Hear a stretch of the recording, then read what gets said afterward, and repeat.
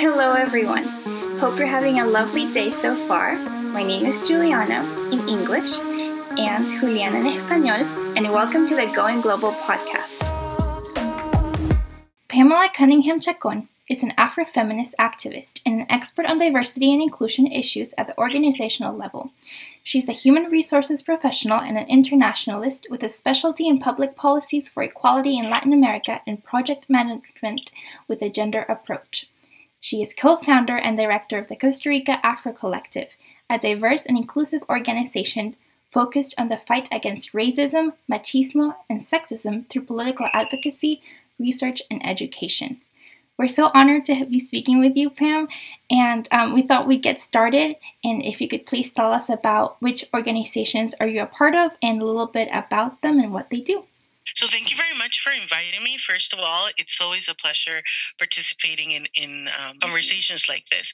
So I am part of Costa Rica Afro, which is a collective of Afro-feminist women in Costa Rica. We are focused, as you were saying, in providing visibility of work that Afro-Costa Rican communities have done in the country for years, right? It really started as an effort to kind of see ourselves, right? We, and when I say we, I mean the Afro community and the specific Afro-Costa Rican women, we don't see ourselves in many places in Costa Rica, not in history, not in books, not in TV. And whenever we saw ourselves, it was maybe in a not such a good light, right? Or we would only see Black faces and Black bodies in either movies or like imported from other countries, or with negative or oppressive connotations. So we started this as a way to support our community and to bring that visibility. So that's activism perspective. That's where I collaborate from in my political position, right? I also collaborate in a group that we called Black Lives Matter Costa Rica, which is integrated by basically three other organizations, which is Centro de Mujeres Afro-Costarricenses, which is another Afro-feminist group, Colectiva Transparencias, which is a collective for by trans women and by trans women. And we basically ended up, we're friends, and we ended up working in different areas. And when the whole, specifically George Floyd, Breonna Taylor things happened this year, which has been, this year, we decided to take action, and we started working on kind of bringing more visibility to the Black Lives Matter movement, specifically the needs in Costa Rica. I also participate in other groups, feminist groups, and other different activism, but those are my main two. Thank you so much for that, for the information. And I just wanted to say that it makes me so happy that there are groups like those in Costa Rica just advocating for visibility and for human rights that are needed. So I'm just so grateful that the groups exist. And I just wanted to ask you about how your route to activism and being part of these groups began, and then more specifically about your journey in feminism, and then about your journey as an intersectional activist. Yeah, so it really started selfishly. I'm going to be honest with you, because I'm biracial. My mom is Caucasian, and my dad was Afro, right? So I was raised in with a level of privilege where I didn't question my belonging in a group, and I really never questioned my differences, let's say. Now looking back, I can see where they were, but at that point I thought, I don't see color and we're all the same and that kind of thing, right? But as I grew, I was confronted with those things, and I started learning about the inequalities around me, right? And I started searching for answers for me, right? My main question, and I always share this, I really wanted to know if I was Black, if I could really call myself a Black woman, because because my mom was white, I didn't have all those markers that supposedly make a Black person Black, right? And so I started studying and learning and understanding, and I really was, the stars really aligned and got me to meet Mr. Donald Allen. He's a sociologist, and he worked in an organization called Proyecto Caribe, and he really guided me into learning a lot about the whole African experience and Pan-Africanist, I think is the word. Pan-African? I don't know. Experience and so forth, right? So I learned a lot there, but then as a woman, it came a moment where I started asking myself. So I answered the question. I was like, yeah, I'm Black. Okay, I'm fine with that. And then I started asking myself, but there's a lot of things about me being a woman that are not being talked about in the circles of Afro activism, right? So I went the other way, and I started working a lot in feminist circles, right? I'm a firm believer in the right to choose, sexual and reproductive rights, and I went really deep into the feminist work. But then again, I was met with feminism, at least as I experienced it, which now I understand was white feminism, really is not talking about the others, right? What about the women in rural areas? What about Afro women, about indigenous women, about Asian women? What about women of color? What about the gender diversities? Why aren't we talking about all this?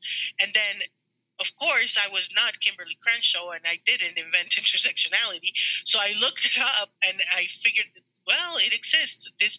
Other people have had the same questions as I did. And that's when I figured out that all those experiences that I was having, or that, I was experiencing, were not unique to me. They were, a lot of people had the same questions, and they're much more intelligent than me and created theory about it, right?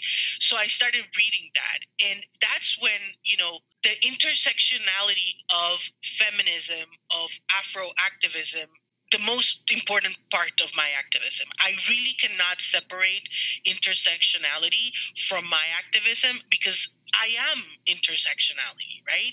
And my friends are intersectionality. I cannot, my daughter, my mom, so we contain multitudes. So how can we not work, our political work cannot contain those multitudes, right? And that's how in my mind, at least, and in my work, I marry those two concepts, and they're integral to my activism. It is so true. It is just so important to be an intersectional feminist, keep everybody included, because then what's the point of just being an activist for just a certain group of people? So thank you so much for bringing that perspective. And in that same topic, I wanted to ask you about how can, I guess, everyday people who are not familiar perhaps with the intricacies of intersectionality, how can they be, not only, if they call themselves feminists, how can they be feminists but at the same time be intersectional feminists? Yeah, so for me, it's kind of simple in my mind. So I'm simplifying it, but it's not all about you. Right. That's how I summarize it, right? It is not about what you want, because in most cases, you are an exception. You're not the rule, right? The fact that you are able to read about feminism, to understand that, to even sit down and analyze it, gives you a level of privilege that most people don't have, right? So starting whatever activism or part of any group that you have or that you're going to be part of, thinking that what your experience is the center, is the wrong perspective. I think that we really need to understand that we are not the center, right? And I'm going to get political. So, for example, the fact that right now in the elections, the U.S. elections, 55% of women, of white women, voted for Donald Trump, even though his policies are against them, right?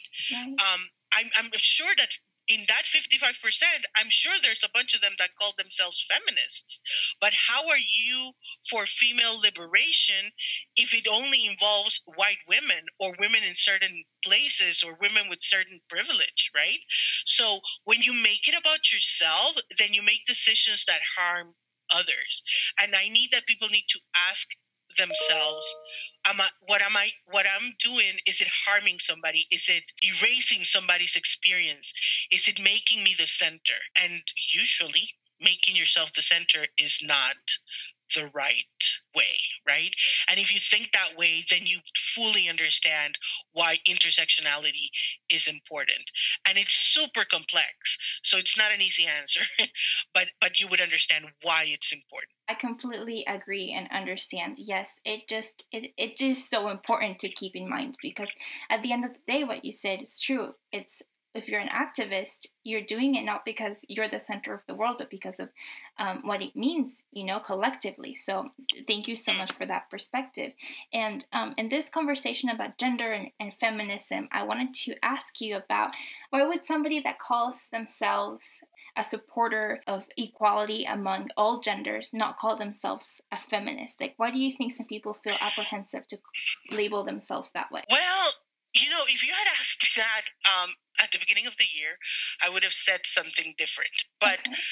I think that feminism is a word that has been used or portrayed negatively, right, for a very long time. So a lot of people think that feminism is burning bras and being angry and hating men, and yes, but not all of it, right? Right. So I think that some people don't want to say they're feminists because they don't want to be seen in a negative light, right? That's one part of the people. And I understand it, but I think that can be solved with education, right? At the end of the day, if you tell somebody feminism is about equality, are you against equality? Most people would say no, they're not against equality. But there's a bigger question there. And I've started to question the use of feminist as a label, right? First of all, sometimes, when I wake up the more really belligerent, I ask myself, why do we need to label each other, right? But I've started to question if, for a while this year, I started to question, should I call myself a feminist? Because feminism really doesn't represent me, right? Because I felt excluded from mainstream feminism or white feminism. I think also that white feminists and TERFs have taken, and SWERFs have taken a hold of feminism and have brought a level of, or the other way around, have taken away the intersectionality that for me is embedded in feminism. So this is a long way of answering your question, but I think that either way, we need to educate ourselves and others about what feminism is. For me, and I think I'm right, feminism is intersectional by nature. It is inclusive of trans women, of sex workers, of white, Black, Afro, Indigenous, Black, Indigenous, and women of color, right? Of the LGBTI community. It's an inclusive movement, right?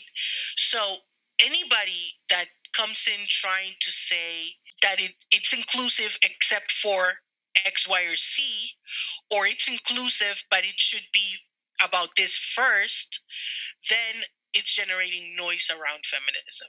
I really like to take it to the simplest of terms or definitions and say it is an intersectional movement of inclusiveness and equality.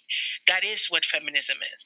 So if you want to call yourself feminist, you need to have that. If you exclude anybody, then you're not a feminist. And I think it is our job as feminists to actually kick those people out of feminism and confront them and tell them, you are not a feminist, actually. Don't call yourself that, because that's not what feminism is about. And then more people would feel comfortable saying they are feminists. Right. No, I agree. And that just all you said makes total sense, because movement in itself if it calls for equality, it has to be intersectional, because you can't exclude people and be equal at the same time. That is impossible. So I'm in agreement with you. I face the same struggles sometimes with the label because of what you said, but I agree at the end of the day. Feminism by nature, it's intersectional. And what you said about mainstream feminism is true, that sometimes it tends to be taken over by just white feminism, and there's not a space for everybody else to be heard. So I was wondering, what do you think it has to happen for mainstream feminism to become intersectional feminism and in a place where everybody can be heard equally and equitably? I think what we were talking before, we need to stop being selfish. I really think that this mindset, this kind of neoliberal capitalist, and I really don't want to get too radical, but this capitalist concept that you are the most important thing or person in the world and your needs are the most important have created a lack of solidarity, and it has created selfishness in our movements. The fact that mainstream feminists are comfortable with having women being sterilized by in the border, that tells me that they're not really feminists, right? Because if you're fighting for the right to choose, why are you fighting for the right to choose for white privileged women, the right to choose for an abortion, but not for immigrant Black and brown women to have children, right? For their bodies to be respected. And you only do that when you're selfish and you don't think. So I think that there's a level of personal responsibility that we need to take, and that we need to say, am I being, ask yourself, am I being intersectional in this position? Or how can I be more intersectional in this position? Should I give this space to somebody else?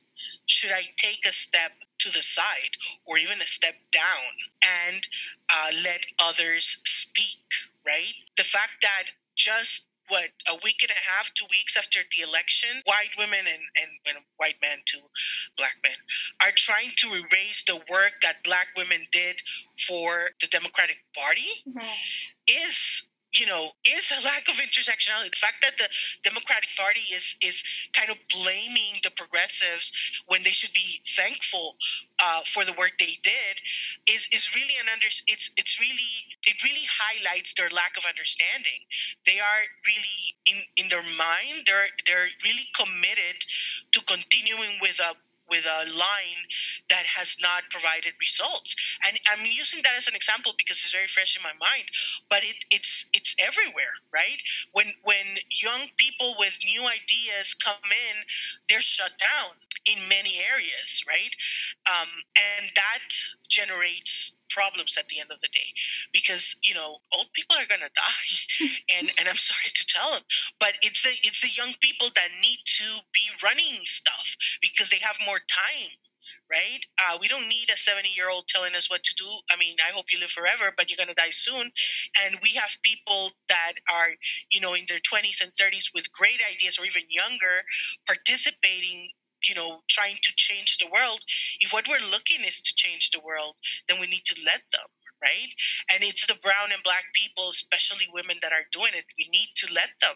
And at the end of the day, again, I'm sorry I talk a lot. To answer your question, people need to stop being selfish. They need to stop putting themselves in the center. They need to step down.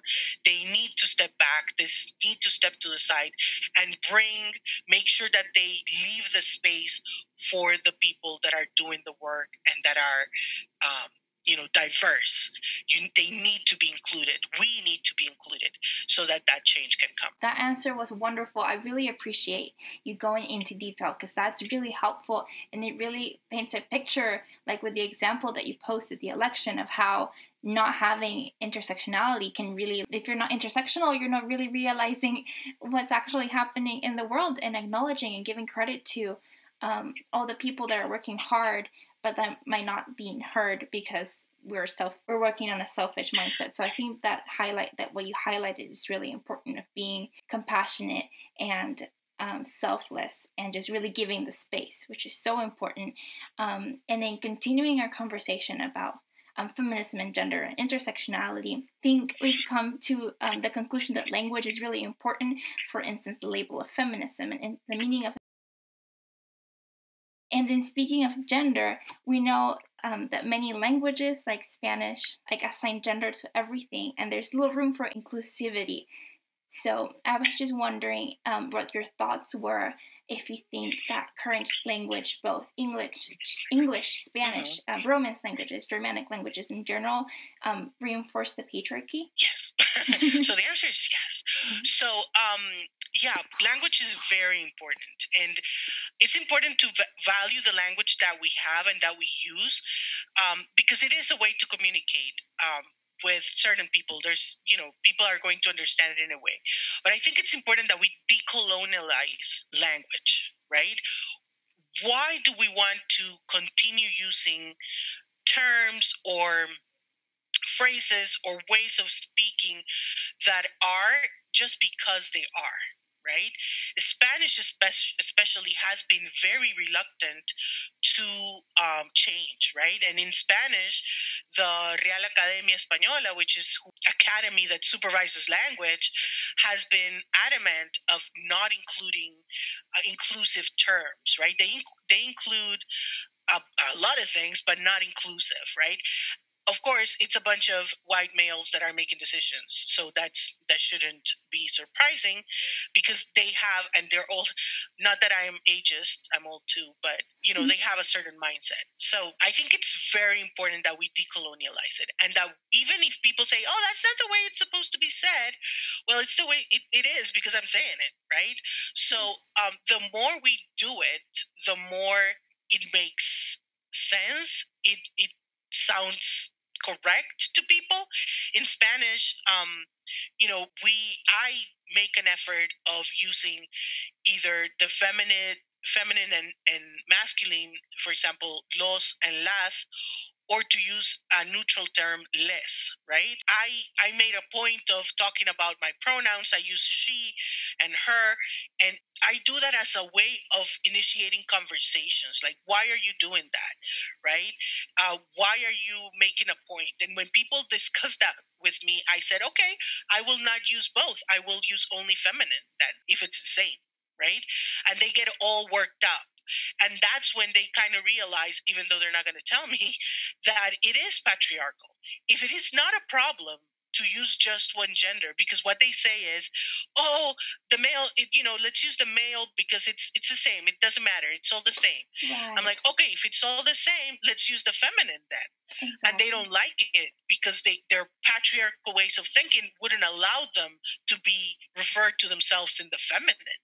Right? But I'm expected to be okay with being referred to in the masculine, right? So when you start kind of decolonizing that and start pushing the envelope, people start making, it starts making sense. And just this week, in my family, we have a group chat. And in the group chat, a family member sent kind of like a picture of Kamala Harris. Mm-hmm. And they said, now I understand. And it's a picture that's been circulating where there's like all the vice presidents, and then it's her on the side, like standing. And my uncle said, oh, now I understand why you use los and las. Right? It makes a difference, right? Even if it's only one, it does make a difference. If not, she would be erased. And well, it's taken too long for people to figure that out. But at least they're figuring it out, right? So with time, you will see the change, but it's something that has to come in hand or hand in hand with other changes in our society. But definitely language can bring that change, or at least a change in mindset. I completely agree. And that is such a good example that illustrates how like one person doing something does make a difference and does bring that space that allows change to happen. And in continuing with that topic, I was wondering which changes do you think have to happen along with language? And then also, why do you think it's more challenging for older generations to adapt to the changes, and what can we do to make the transition, I guess, easier or to make it more mainstream? Well, I think it's difficult because you're just used to doing it one way, right? I always say when I was in school, they told me that water was a renewable element, and we would never run out of water, right? Um, but I'm sure children are not being taught that anymore, right?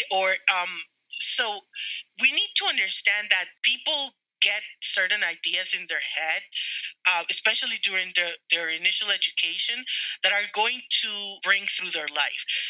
That's why for me it's so important. Early education is so important. Early, diverse, and inclusive education is so important because when you put that in the child's mind at an early age, they don't question it. They take it at face value and they learn it, right? And it builds who they are. The people that are reluctant are really set in their ways and they just want things their way, right? Which I also understand because sometimes I'm like, why do I want to change that? It's working fine, or I'm comfortable with that. And it's not a problem for me. So I'm fine with it still being that way. Right. And I know it has nothing to do with it, but I'm going to give you this example. Recently, Costa Rica, they were having some fights about, well, not fights, discussions about the use of public transportation and the train and using an electric train and all that. And I was like, I don't care about that. I have a car. So I literally didn't pay attention to it. And then somebody asked me, and I answered, I don't care. I have a car. I drive my car everywhere. And when I said it, I was like, damn, wow. What a privilege. I don't have to think about this because it doesn't concern me. So for me, bus stations and trains could have stayed the same. It didn't make any difference to me. So I didn't get involved and I didn't see a need for change, right? Because I had all my needs covered. But it's the same with language for me, right? People that don't see the need to change is because they have their needs covered. They don't care. It's okay with them. And we go back again to the selfishness. It's okay with them, so they don't care. They have the privilege of not caring.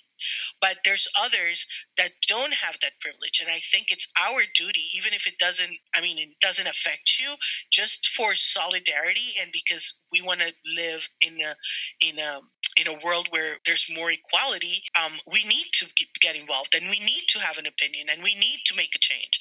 So it's important that, don't fight with your grandpa, but start talking to your little cousins and they're going to make that change, right? Yes. Oh, I love that approach. And it's so true. It's so true.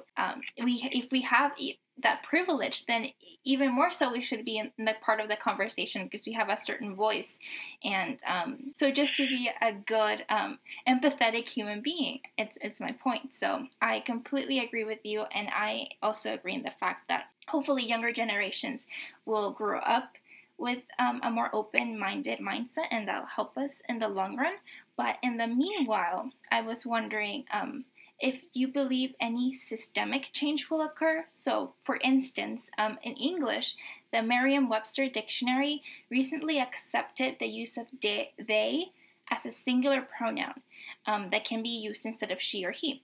So I was wondering if you think La Real Academia Española is going to be doing something similar anytime soon, or if you think that they will. Not anytime soon.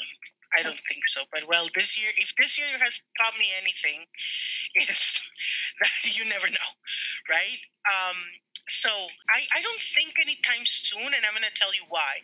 Spain is going through a very big, conservative backlash. Not only Spain, right? Europe, everywhere in the world, but Spain is having it real bad, right? So I think that right now the powers that be at the Real Academia really are not invested in change. They're actually invested in not changing, right?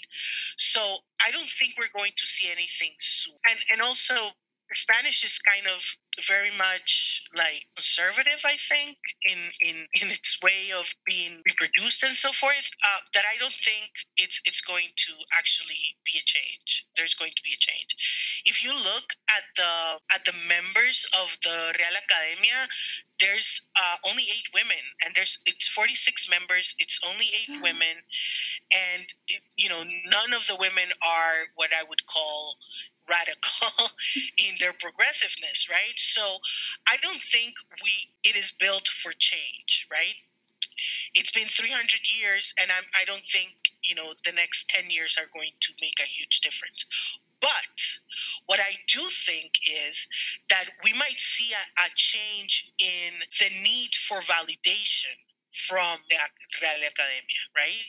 So I've seen a lot of books, a lot of teachers, a lot of professors being inclusive, even when the Real Academia says that's not supposed to be done. People are fighting it, and I think at some point, maybe in the next 20 to 25 years, the world or the usage of the language is going to be so different that the Real Academia is going to have to adapt. So what I really think what needs to be done is for us to use the language in an inclusive way, because that way we're going to force that change, I don't remember who said it, but I'm paraphrasing, but you cannot change the master's house using the master's tools, or something like that is what the phrase says. We cannot use their tools to change it. So we need to, it's the master's tools will never dismantle the master's house, right? So we and it's Audre Lorde. So it's not, we shouldn't expect them to change it. It should be us, right?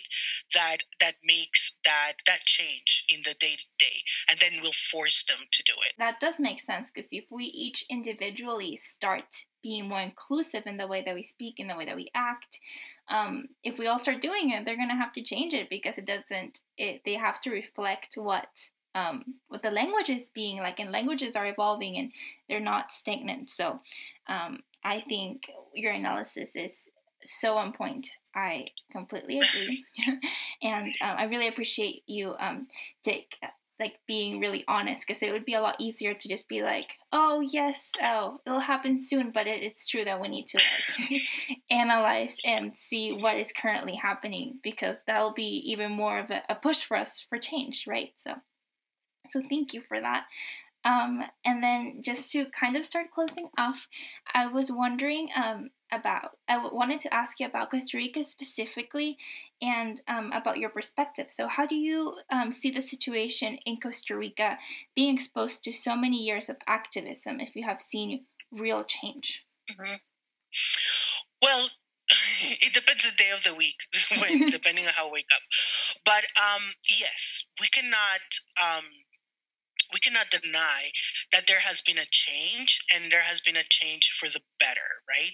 It is, there's more women in positions of leadership. We have the first Afro vice president in the Americas was Epsie Campbell, followed by Kamala now. We have a lot of public policy towards equality for certain groups. Others, of course, still need to get that work done. We have seen change. We have seen change in the day-to-day use of the language, in the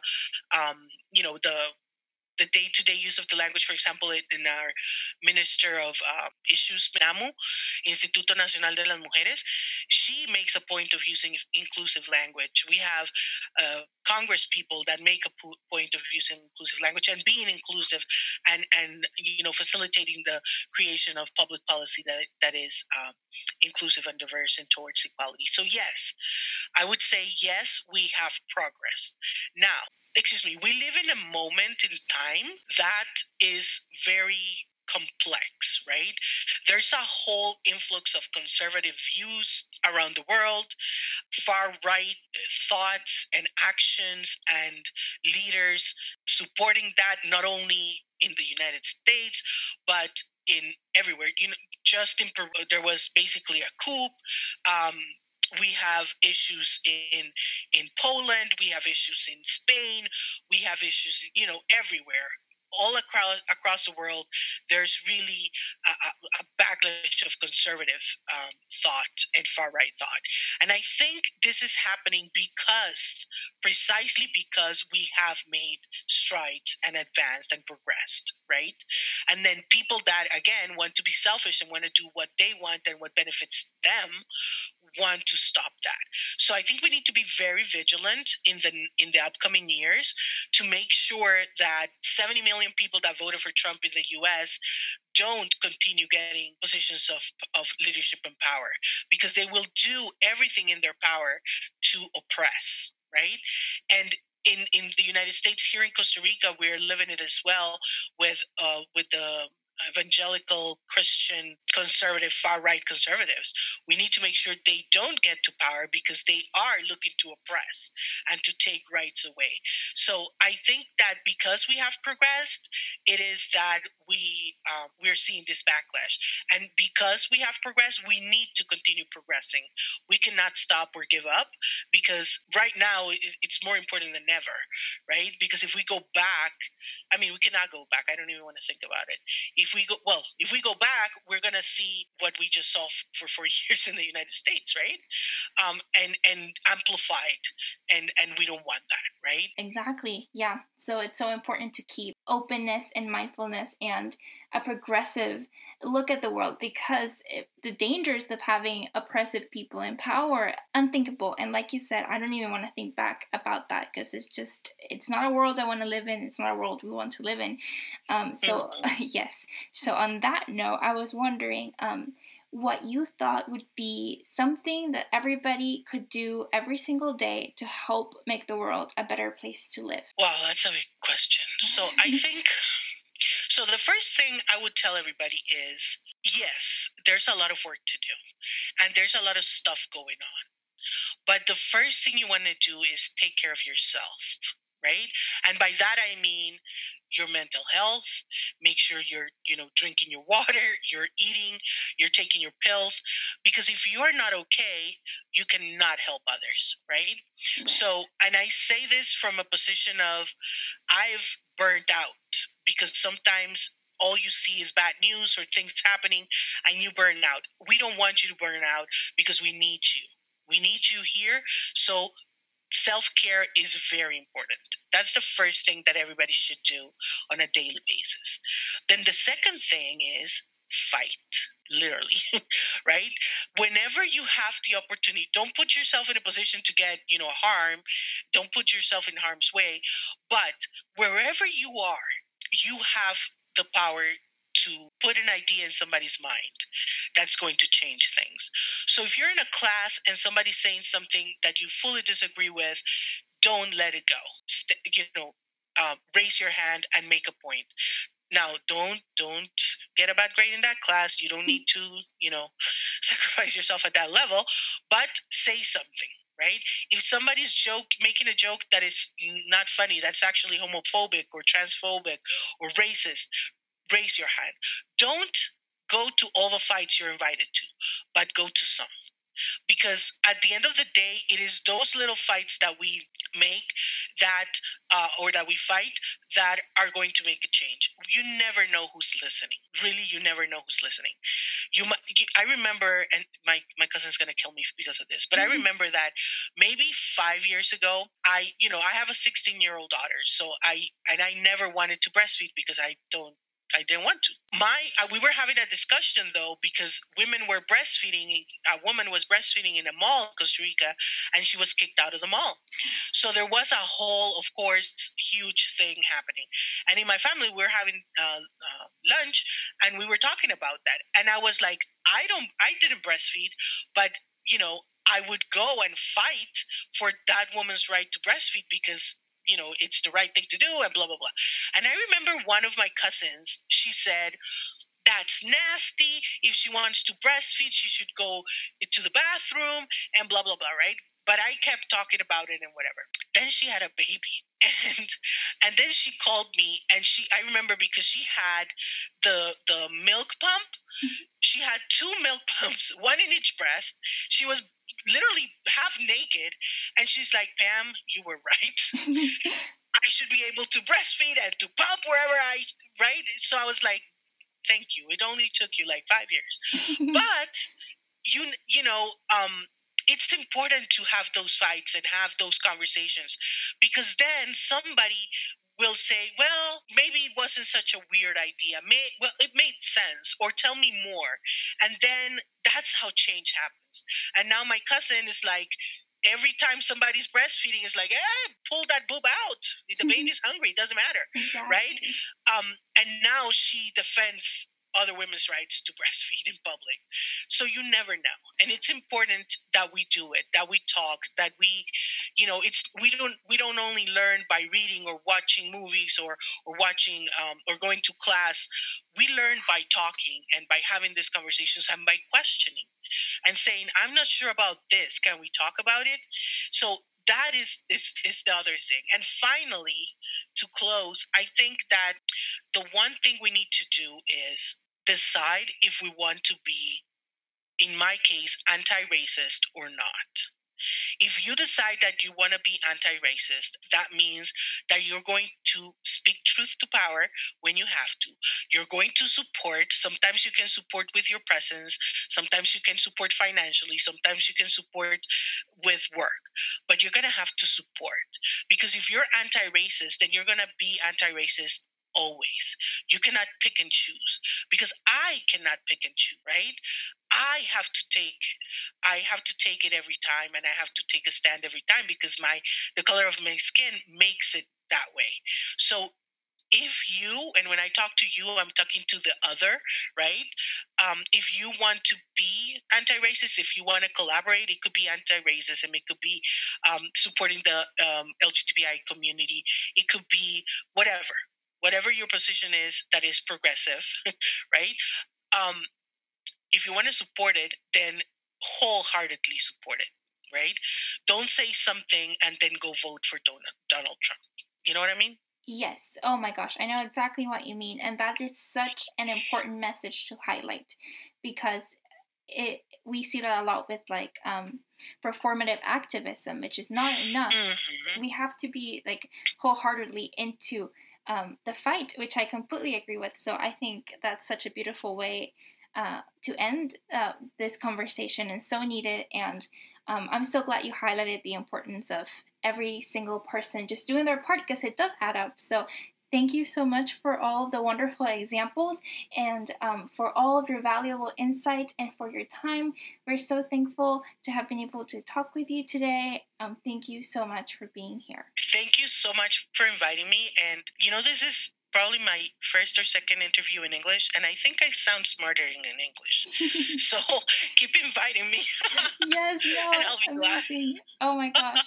No, we're so honored. We're so honored. Yes, that was incredible. Thank you so much for listening to our Going Global podcast. If you have any ideas for any upcoming episodes, make sure to DM our Instagram at LIU Global. Thank you so much again, and see you next time.